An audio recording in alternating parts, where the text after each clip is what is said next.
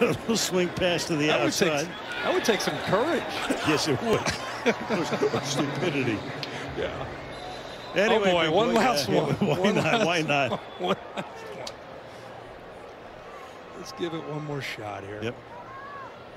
The time called as Mason loses his shoe. Delay of game by the defense. Number 43 threw the runner's shoe out of the area. This is a 5-yard penalty. It's second down. See something new every night, don't you? Well, I saw that in college with Florida and LSU. Cost Florida the game. But Cashman just gives it a backhanded flip. What are we talking about here? Right. Oh, man. Ugh.